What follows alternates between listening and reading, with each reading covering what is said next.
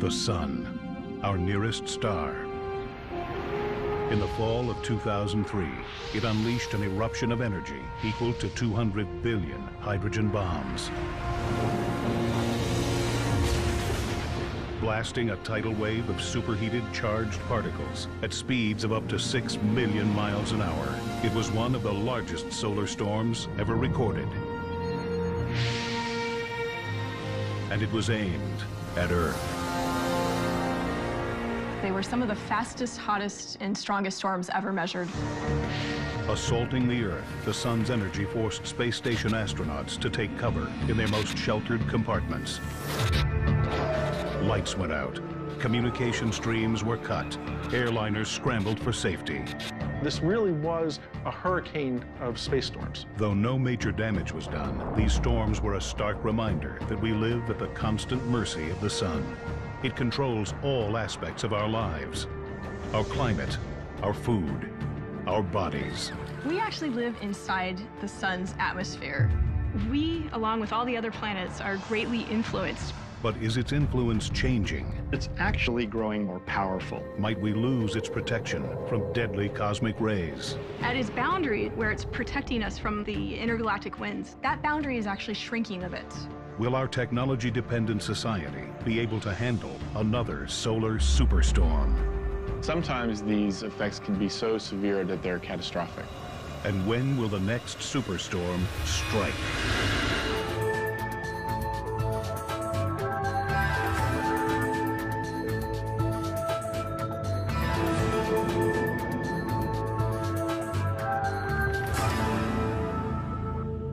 Three, two, one, go for drop. Pegasus is away on the IBEX mission. All Pegasus. Fall 2008. Stage 1 ignition.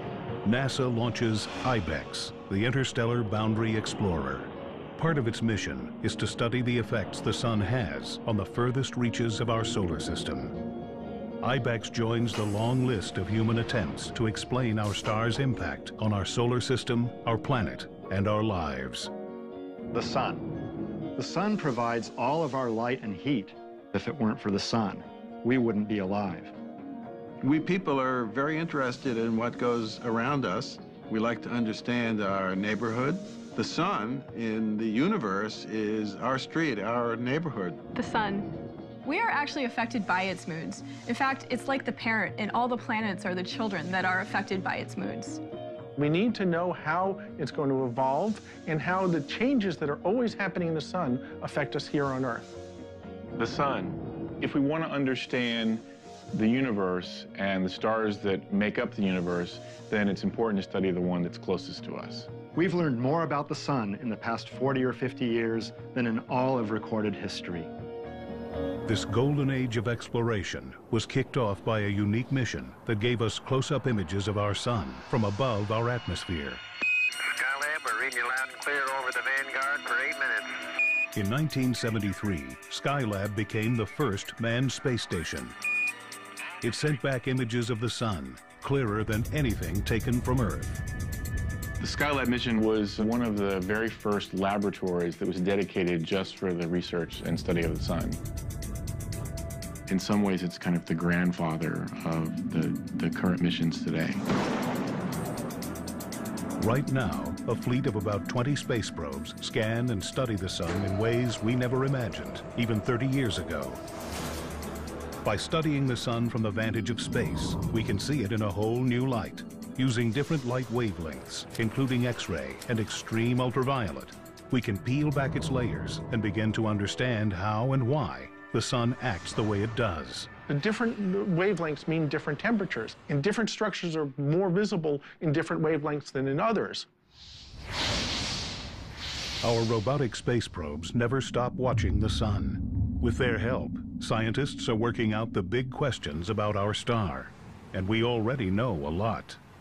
The sun is one of over 200 billion stars in our Milky Way galaxy, but it is our closest at 93 million miles away from Earth, almost the same distance as 4,000 trips around the globe.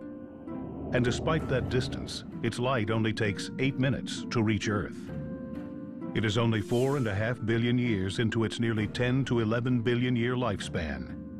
And though technically a medium-sized star called a dwarf, it is enormous, 900,000 miles across, and if hollowed out, 1.3 million Earth-sized planets could fit inside. The Sun accounts for 99.8% of the mass in the solar system, and it weighs 300,000 times more than the Earth. It is made up almost entirely of a superheated form of electrified and magnetized gas called plasma. The Sun packs enough gravitational pull to keep the planets from spinning off into space. And as Copernicus first suggested, it rules the center of our solar system with a gravitational iron fist. Copernicus's model, in which he placed the Sun in the middle of the solar system with all the planets going around it, instead of everything going around the Earth, was a giant paradigm shift. It meant that the Sun is the most important thing in the solar system. It meant that we really should understand the Sun. Our Sun, like all other stars in the universe, is made from the dust of stars that lived and died over billions of years, going all the way back to the Big Bang. So our Sun and our solar system is really the debris from many generations of stars. The Sun we see every day is the solar system's source of power. Deep in the center of our star, its core is superheated to 27 million degrees Fahrenheit and is the engine that drives it all. Inside the Sun's core, the process of fusion is occurring, and that fusion process is giving off light and particles. Every second the Sun shines, it releases the same amount of energy as 1 million H-bombs. The Sun's light is made of particles called photons, born in the core, then propelled by convection currents through the radiative and convective zones of the Sun. Eventually, they reach the volatile outer layers of our nearest star. The Sun's outer parts consist of 3 regions. There's the photosphere, or surface of the Sun, and it's not really a hard surface like that of the Earth. The Sun is gaseous throughout. And the temperature of the photosphere is around 10,000 degrees Fahrenheit. Above the thin layer of the photosphere is another thin layer called the chromosphere. And the chromosphere is slightly hotter than the photosphere, which is counterintuitive because you would think that as you go away from the source of all the energy and heat, the core, that temperature would drop. But in fact, the temperature rises from the photosphere to the chromosphere. And it gets even hotter as you rise to the third layer of the atmosphere called the corona. And then beyond the chromosphere is a large, tenuous, extended region, the corona, which is millions of degrees. The Sun produces a continuous outward flow of energy called the solar wind. Constantly blowing, it carries energy out into the solar system, extending our Sun's reach 9.3 trillion miles, well beyond Pluto. The space in between the planets and the space in the entire solar system is not an empty void, but it's full of these particles and it's full of these rays of light. While the solar wind blows away from the Sun, its gravity holds and pulls everything in. Take comets. All comets orbit the Sun and can get pulled directly into the line of fire. Recently, scientists witnessed one of the Sun's most dramatic outbursts, a coronal mass ejection, ripping the tail off a comet. When it hit the comet, the tail was cut off like you took a knife, and the tail drifted away. And then it took a little more time for the comet to generate more gas and plasma and dust and create a tail. It tells us about how the solar wind moves in the solar system and how it can affect things. The Sun affects everything it touches, even us. To learn just how much, scientists sometimes rely on a remarkable cosmic coincidence.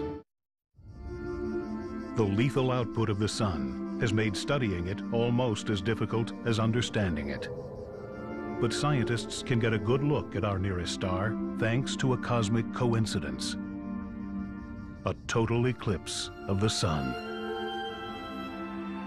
A total solar eclipse occurs when, from our perspective, the Moon is exactly aligned with the Sun and blocks its photosphere.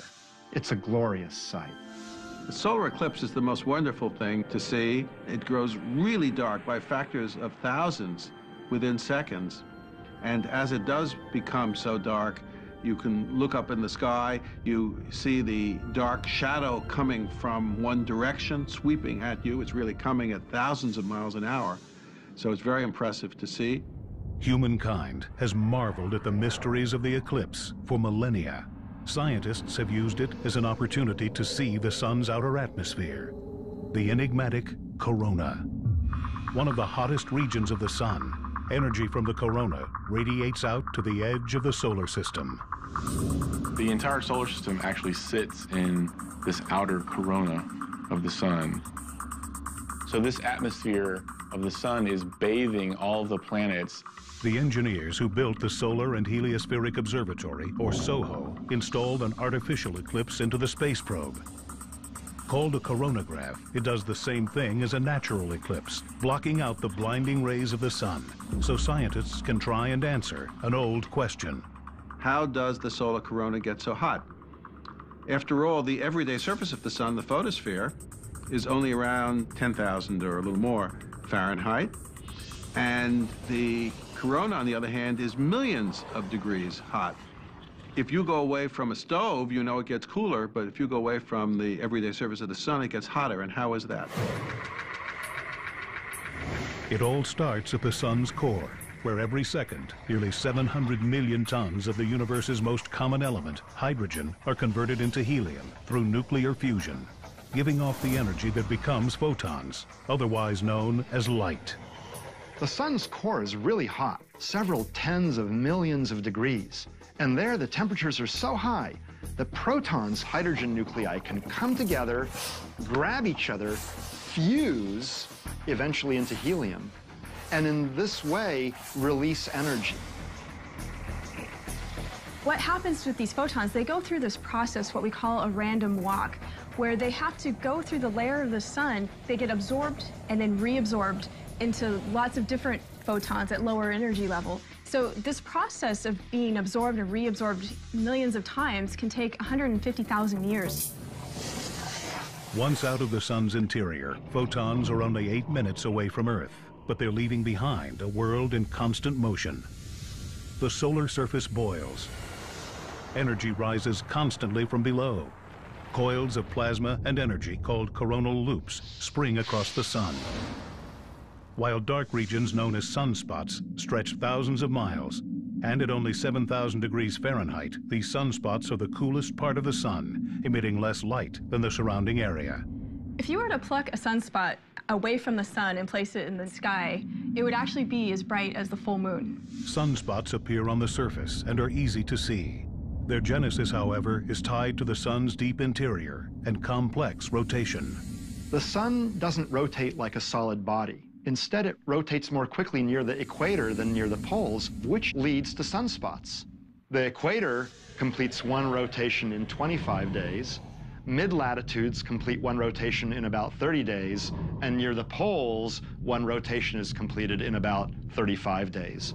Called differential rotation, this process makes the sun's interior churn at different speeds, creating intense magnetism in the form of millions of magnetic field lines, which get mixed up as the sun's interior twists up like a rubber band.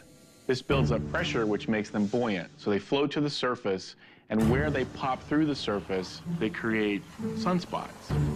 Once on the surface, the now twisted and balled up magnetic field lines block the convection of superhot plasma from rising, making sunspots appear dark. And when those sunspots start to twist around, you can imagine that you have one sunspot here and one sunspot here, and there's a magnetic field that connects the two. And that magnetic field gets twisted, and eventually, the same sort of thing that happens with a rubber band, it pops. And when the magnetic field pops, it releases energy. And in the case of the sun and solar flares, it releases huge, huge amounts of energy. The magnetic field lines created by the twisting and churning of sunspots, though invisible, can be seen in the dramatic formations on the surface of the sun, in the form of flares and prominences. It is here that the sun's influence starts, as the breaking of these magnetic field lines drives massive amounts of energy from our nearest star out into the solar system. And it is these magnetic field lines that are behind most theories on why the corona is so much hotter than the surface. It's pretty clear that it has something to do with the magnetic field that heats the corona. But presumably there are waves along the magnetic field that bring energy from underneath the surface of the sun into the corona. The solar probe Hinode, which means sunrise in Japanese, was launched in 2006. Its mission to study the interaction between magnetic field lines and the corona.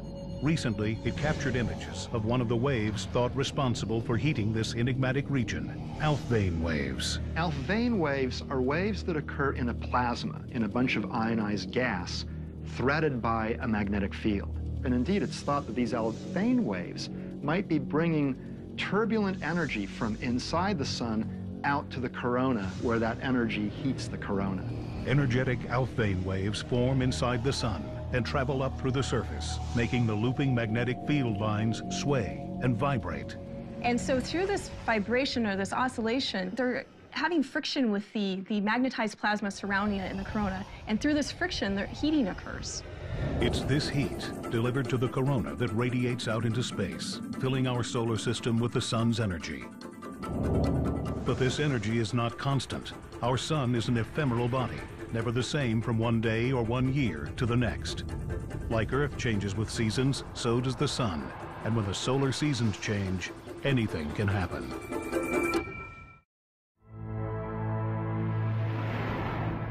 Day in and day out, the sun we see appears the same. But like Earth, the sun has seasons, solar minimum and solar maximum. Two distinct personalities that can affect our technology and possibly even our weather. The transition between solar minimums is called the solar cycle, an average 11-year period in which the sun's activity maxes out, then ebbs again. The primary measure of the solar activity cycle is the number of sunspots visible on the sun. During solar minimum, the period with the fewest sunspots, solar activity is limited. When sunspots break through the surface during solar max, the sun's power reaches out. When there are lots of sunspots, there are lots of flares and coronal mass ejections. Increases in solar activity enhance the connection between sun and Earth.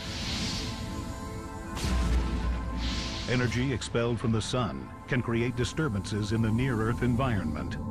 The Earth is embedded in the solar atmosphere, and so what happens on the sun affects the Earth, and that's what we call space weather. Accurate space weather forecasting is the ultimate goal, but this can be hard. The sun is turbulent, especially during solar maximum, the peak of solar storm activity. During solar maximum, the magnetic field of the corona becomes very complicated, and you have magnetic field everywhere, all around, even near the poles. You can have coronal mass ejections and flares and solar storms occurring sometimes several times a day. Solar flares, violent eruptions of energy, usually near sunspots, burst into space.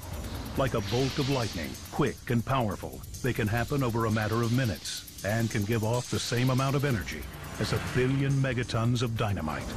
Solar flares are gigantic outbursts of energy from the sun, coming from a very small localized region of the sun's surface. So they're very concentrated ejections of energy that heat the surrounding gas to 10 million degrees. Solar flare is sort of like a snapping of the whip. It really releases a lot of energy very quickly, accelerating particles almost up to the speed of light. The particles from the very most energetic solar flares can reach us in something like 15 minutes. But the solar hurricane of space weather comes from coronal mass ejections. These massive blasts carry billions of tons of superheated gas and plasma into interstellar space. So coronal mass ejection is where a huge amount of mass and energy is expelled away from the solar surface. So if you can imagine this huge amount of mass and energy traveling away from the sun at these large speeds, sometimes at over 1 million miles an hour. They throw these like big bubbles of hot gas and magnetic field. It can move off the sun so quickly that it actually creates a shock wave. They're the biggest storms, and they're the important ones for understanding space weather. Solar probes, like SOHO, have captured the sun expelling massive amounts of energy into space. But scientists are most concerned when they see something called the halo effect, when the cloud of energy appears to surround the coronagraph. That means the sun has aimed its latest blast at us, like in the massive solar storms of 2003. The fastest coronal mass ejection ever studied in modern times came from these storms. Shortly after the initial blast from the sun, SOHO was bombarded by charged solar particles, protons and electrons, overwhelming the camera and causing the image to drop out. What happens is you see a sort of snow on the camera, all sorts of sparkles going by, and that's the particles accelerated by the coronal mass ejection hitting the actual camera on SOHO. If caught off guard, solar storms can harm astronauts, exposing them to the same amount of radiation in seconds that we receive on Earth in a year. So if we're going to send astronauts back to the moon and to Mars, it becomes very important to be able to determine when these coronal mass ejections and storms are going to occur. The charged particles embedded in these coronal mass ejections are dangerous. It's a lot of radiation that would hit an astronaut. Astronauts and satellites aren't the only potential victims of solar storms. The particles blasted towards Earth can interact with our magnetic field, occasionally wreaking havoc. When this material comes smashing into the Earth's magnetic field, it causes it to ring almost like a bell. And when you have a magnetic field, and when that magnetic field moves, physics tells us it's going to create currents. And so electrical currents will be created in the outer atmosphere of the Earth. And these electrical currents can cause all sorts of disturbances. The currents create problems for satellites orbiting the Earth. They disrupt global positioning systems. They can interfere with communications equipment, causing radio blackouts and knocking out mobile phone systems. These mass ejections can send so many charged particles toward the Earth that some of them make it through the Earth's magnetic field and even reach power stations here on Earth, causing surges of electrons and power outages and short circuits and things like that.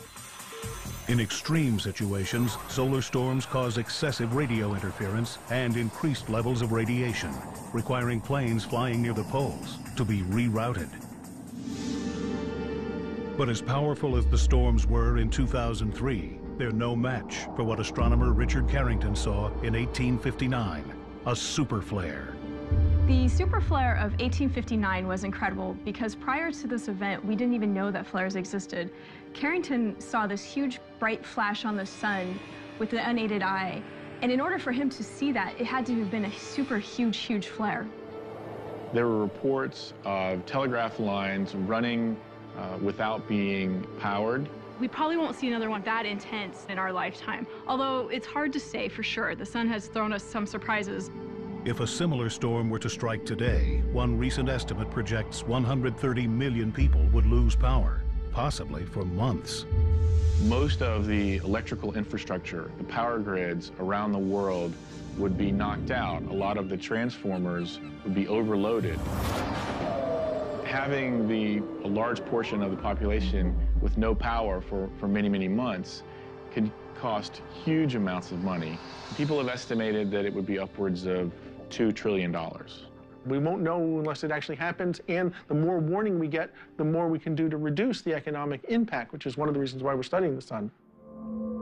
Scientists are a step closer to being able to predict these storms since the launch of the Solar Terrestrial Relations Observatory, also known as STEREO. This pair of probes now gives scientists the ability to see the sun in 3D. So now, when one of these coronal mass ejections travels towards us, we're actually looking at the side view. And so we can see how fast they're traveling, we can see how they're evolving, the structure.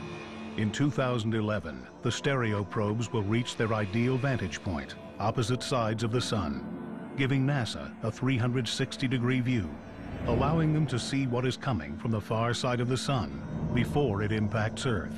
And so for the first time, we're going to have a complete view of the sun all the way around. So this is going to allow us to see everything that's happening on the sun at the same time, and this will lead us again into a better ability to predict these types of storms. But as dangerous as solar maximum can be for its increase in space weather, the sun's solar cycle counterpart and calmer period, solar minimum, may come with its own dangers. When there are a low number of sunspots on the sun, the climate here on Earth can actually cool a little bit. 2008 saw the fewest number of sunspots in nearly a century, with a total of 266 sunspot-free days. In 2008, we were at sunspot minimum, but by now we expected to be climbing out of that sunspot minimum, and we're not. So this could mean that this particular sunspot minimum is more protracted.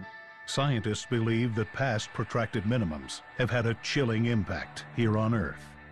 Now, every once in a while, the sunspot activity cycle seems to just go away or become much diminished. There was such a period around 1650 to the early 1700s. There were only about 50 sunspots recorded, when normally in the same time frame there are tens of thousands. So it was a really low period of sunspots. It was called the Maunder minimum. The sun was in a quiet state. And that was associated with lower than normal temperatures here on Earth. Europe experienced sort of a mini ice age during those few decades. Whether or not this current minimum will be protracted enough to have such a large impact on Earth won't be known for years. But another measure of solar activity, the solar wind, appears to be waning. And that could impact Earth tomorrow. Bathed in the sun's atmosphere, Earth is shielded from deadly cosmic rays. And while the sun's power protects us, it can also harm us. Life on Earth survives this close to its star, thanks in part to its ozone layer. But what would happen if the ozone layer were gone? If Earth lost much of its ozone layer, ultraviolet radiation from the sun would penetrate through the atmosphere and reach the Earth's surface. The sun's massive amounts of ultraviolet rays would quickly eliminate most basic elements of the food chain, wiping out plants and then animals. If we are bathed in huge amounts of ultraviolet light, eventually the life on the Earth would die. But what could cause such a catastrophic collapse of the ozone layer? Something the sun is supposed to protect us from: a gamma ray burst. Gamma ray bursts are intense, brief flashes of the most energetic kind of radiation known, gamma rays. The most powerful events in the universe. In seconds, they give off the same amount of energy that the sun will emit in its entire life. They occur when certain large mass stars die or even collide. They can be generated from very extreme processes, such as large mass stars collapsing into black holes. They occur somewhere in the sky roughly once per day, and they come from very, very far away. Most of them are billions of light years away. But just 8,000 light years away, deep within the Sagittarius constellation, buried in a pinwheel-like formation, looms a potentially ticking time bomb. WR-104. Two stars locked in a cosmic dance, spinning a full rotation once every 8 months. But one of these stars is on the verge of going supernova and emitting a gamma ray burst. Now, one of these two stars is a very massive star that might someday form a gamma ray burst, and its beam might hit the Earth. If the high-energy beam from a gamma ray burst were pointing directly at the Earth, it could spell real danger. The radiation from the gamma ray burst would be so intense, very short, on the order of 10, 20 seconds, but this would set up a chain of events which eventually would deplete the Earth of maybe 50 or more % of the ozone layer. Scientists have speculated that a nearby gamma ray burst caused an ancient extinction on Earth millions of years ago. At the time, there was only sea life that existed. And even though the sea life deep beneath the sea wouldn't be directly affected by the UV radiation, the plankton and the life on near the surface would die off, and therefore the food chain would be affected. The threat is heightened even further by something scientists have witnessed over the past few decades: a 20% decrease in the power of the sun's solar winds. The solar wind is the steady emission of particles from the sun. They carry the magnetic field that is in the solar corona out into space. It exists even when there are no coronal mass ejections or solar flares. The solar wind continues way out beyond the orbit of Pluto and has actually blown a bubble in interstellar space. Now, that's a bit of a protective bubble because the magnetic fields protect us from charged particles coming from outside. Normally, solar winds stream off the sun in all directions at speeds of 1 million miles per hour. Pulling the sun's invisible magnetic field along with it, they form the solar system's defense against intergalactic intrusion. the heliosphere. The heliosphere is the very boundary where the solar wind hits intergalactic space. So it's this shell that's surrounding the sun and the solar system where it protects us from intergalactic winds here on Earth. Recently, scientists have learned that the heliosphere is shrinking and getting weaker. The solar wind pressure has been measured to be decreasing over the last 25 years. In fact, the heliosphere, where the solar wind pressure is extending out to, has actually shrunk a bit. A weaker heliosphere increases the possibility that Earth will be exposed to harm from intergalactic cosmic materials.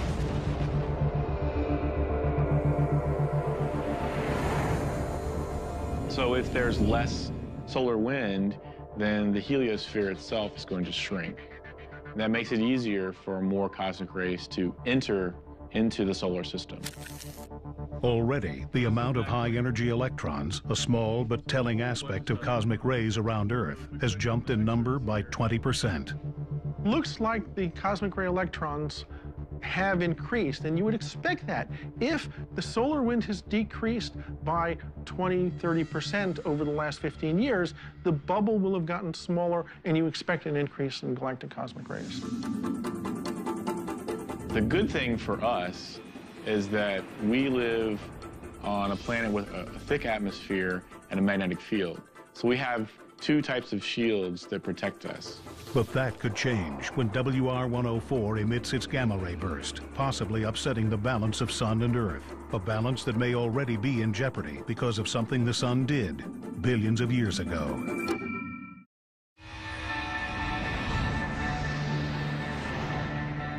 Over billions of years, the Sun and the Earth have developed the perfect balance for life to thrive. Sitting in the Goldilocks position of the solar system, not too hot and not too cold. The Sun gives us just enough light, just enough heat, and just enough energy to fuel our planet and our lives.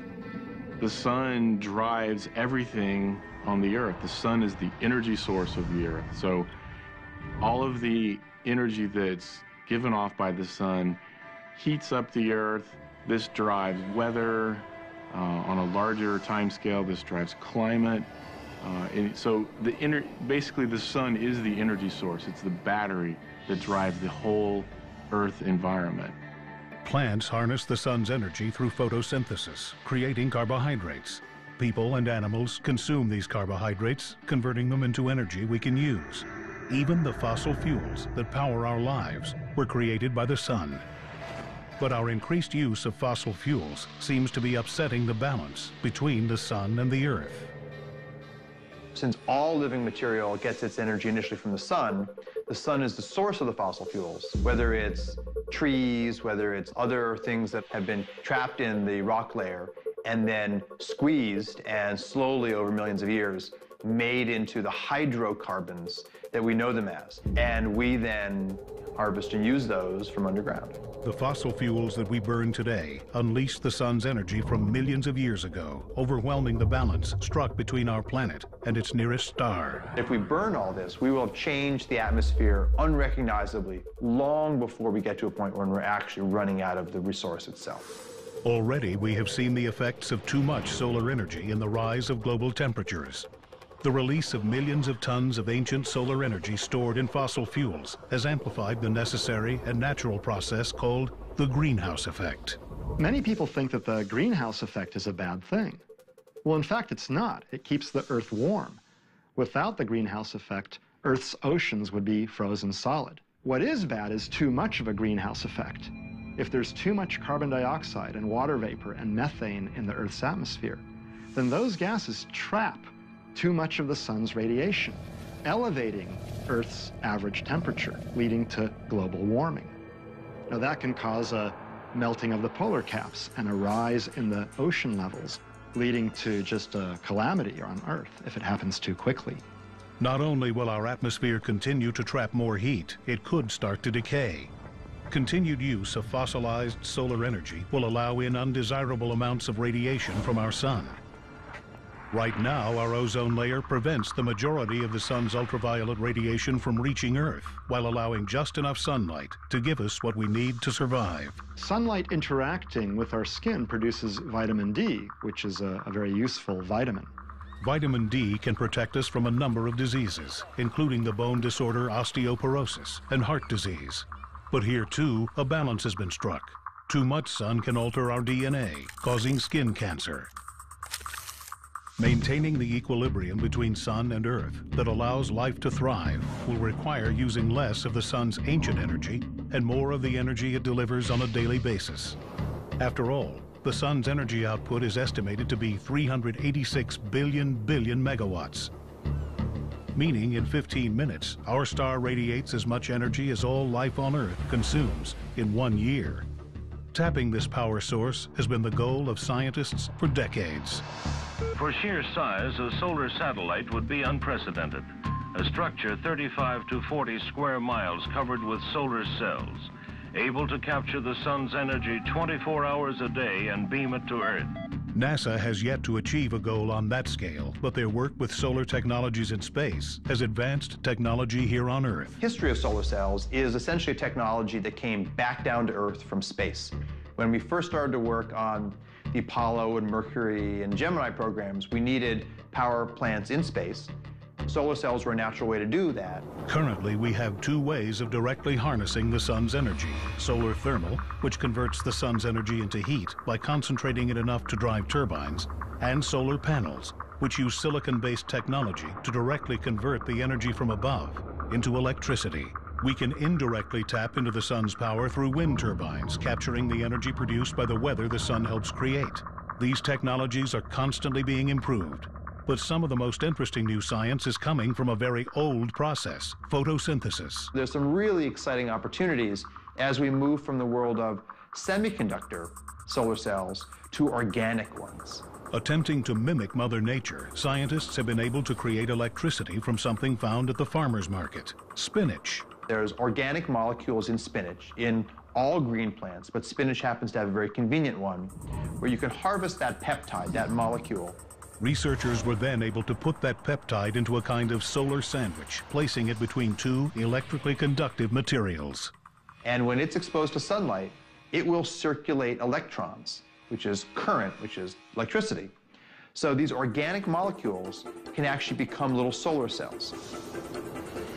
In order to maintain the balance between Earth and our nearest star, it's become clear we must focus on finding ways to fuel our lives with the energy the sun supplies today. After all, the promise of solar energy is that for as long as the sun shines, its power can be ours. But what will happen when its power becomes too plentiful?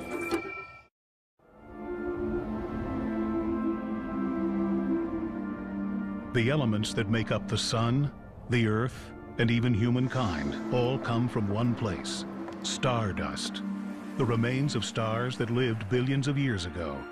And just as those stars died, so too will our sun. In about 5 billion years, the sun will pretty rapidly become much more powerful, much brighter, and much bigger. The sun will reach a stage where it has burned through all of its hydrogen. And once that happens, it will start to burn through all of its helium. The sun will start to expand as it reaches a stage called a red giant. As it expands, it will start to expand into much larger size and fill the inner solar system. The orbits of the planets themselves will actually expand outward as well, because it's not as massive. During that stage, some instabilities, which I call cosmic burps, will cause the sun's outer atmosphere to be gently ejected. The outer layers of the red giant will just keep drifting off at some slow rate. The hot inner layers of the sun will ionize that cloud of gas surrounding it and cause it to glow. So our sun will be surrounded by these glowing clouds of gas. They will form what's called a planetary nebulae. They're beautiful shapes. Some are just purely round, but some have been distorted into other shapes. They've come off non-symmetrically from the star underneath. What'll remain is the contracting core of our sun. And it won't produce any new energy through nuclear reactions, because all the nuclear reactions will have stopped. So it'll continue contracting and slowly fading with time. It's very similar to the process that creates, say, supernova, but our sun is not big enough, doesn't have enough stuff to actually create a supernova. So its final stage will be this object we call a white dwarf star. What remains is this little, relatively small white dwarf star, and it is a very quiet, what we call happily retired star. It'll be about the size of the Earth, it won't get any smaller, and it'll sit around as this very highly compressed rock forever. It'll just liberate its energy, growing ever colder and dimmer with time, until finally it just fades from view. The death of the sun will have catastrophic effects on the solar system. If the massive expansion doesn't swallow the nearby planets, it will likely change their orbits and superheat them, including Earth. Earth's surface will be fried to a crisp. The Earth is probably going to get baked one way or the other. I mean, imagine the sun being 100 or 200 times brighter than it is right now. Imagine how much the Earth would be heated. It would not be a pleasant place to be. It actually may get baked before the sun completely dies, because the sun will get hotter even before it becomes a red giant and gets as large as the orbit of the Earth. It'll get warmer, and at some point the Earth will get hot enough so that water will boil. So the oceans will evaporate away, and all of life as we know it will cease to exist. If there's anything left of the Earth, the sun will shrink down to a white dwarf, and the Earth will, instead of heating, freeze. This will not be a pleasant place to live. But that's billions and billions of years from now. We've only had rockets in space, satellites, for 50 years or so. Now we're talking billions. So clearly we'll be able to travel around the solar system at the very least, to go to places that will be at the temperature that the Earth is now, and we'll be able by that time to go to more distant solar systems. So I don't spend a lot of time worrying about what's going to happen to the sun in 5 billion years. The sun gave us our life, and it will eventually take it away. And though the Earth will die, it and everything on it will in some part live on. The stardust that gave Earth and all of its inhabitants life will one day become the stardust that gives rise to a new generation of planets, stars, and life. So indeed, we are stardust. The carbon in your cells, the oxygen that you breathe, the calcium in your bones, the iron in your red blood cells. All those elements were created deep inside stars through nuclear reactions. And because some of those stars explode, we eventually are able to exist. The realization that we came from the stars is one of the greatest discoveries ever in all of science.